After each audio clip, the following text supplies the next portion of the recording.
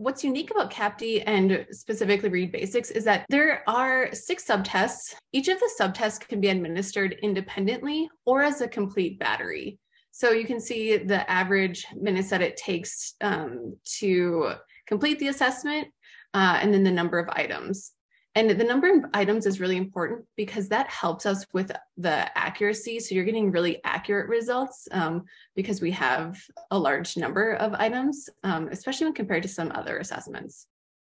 Okay, so now I'm going to just walk you through Capti and show you how to create an assignment, and then something else that's really exciting within Capti, the actual reports for students.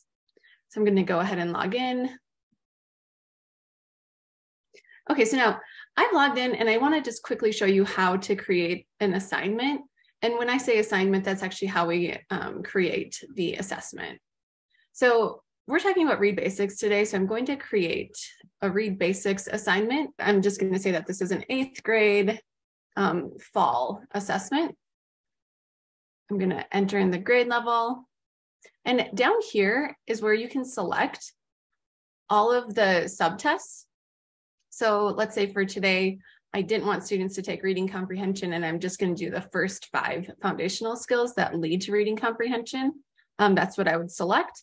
And it tells you just about how long to prepare for. So it should take students about 45 minutes to complete all of those subtests.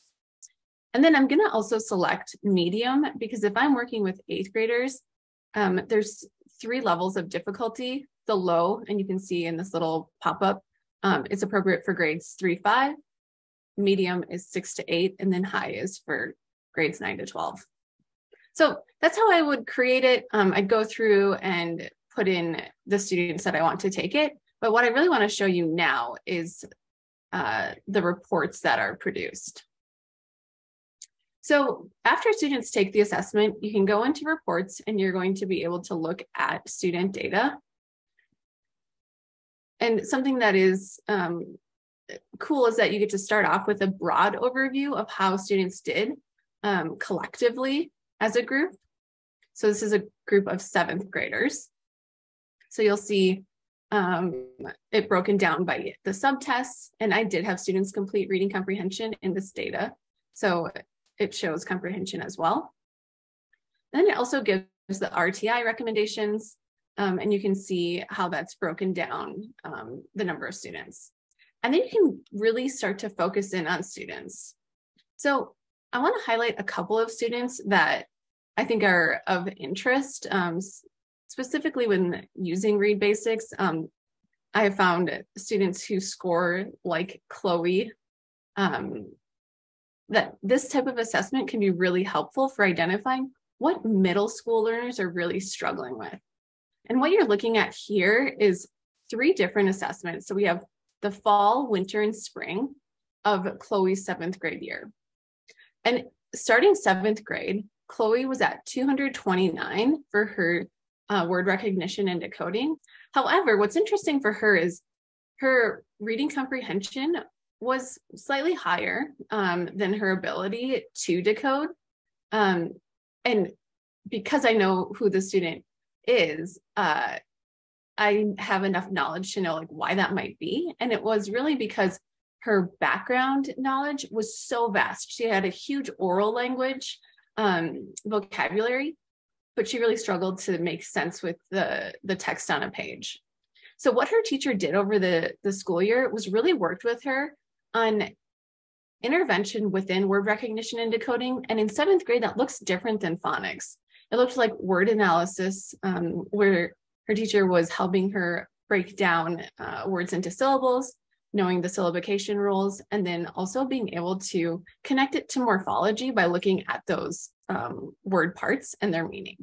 So over the course of the school year, you can see her word recognition and decoding did increase, and it actually subsequently increased the rest of her subtest scores, because it kind of like opened up her ability to like really make sense of what was on the page, and her reading vocabulary started to become comparable to her oral language. I want to show you one other student that I think is of interest. Not that all students aren't of interest, but I I found this student to be of interest as well. So I'm going to go to her report history and just show you this. So in the fall, she looked really strong in word recognition and decoding and reading comprehension. But her teacher noticed that there was something going on with Allison, that she just didn't know how to make sense of how to support Allison. So when she took the fall assessment of ReadBasix, her teacher found that she was really struggling with reading efficiency.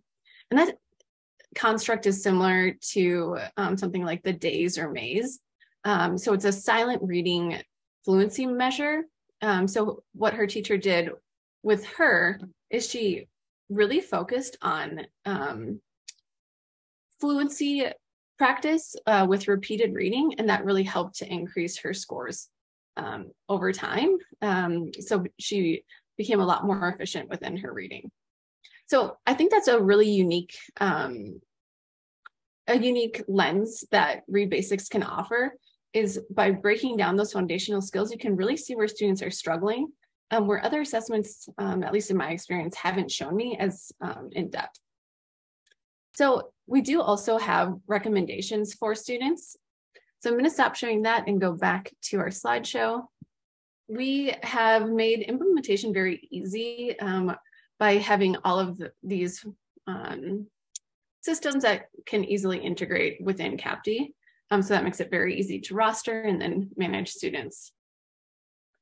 I would also like to just mention that if you do end up using Capti, we have several opportunities for training and support. So we have free basic training on how to use Capti, and then we also have 2 professional development opportunities that are 3 hours each, and they go over the science of reading. And then also we do a deep dive into the reports to be able to create instructional plans.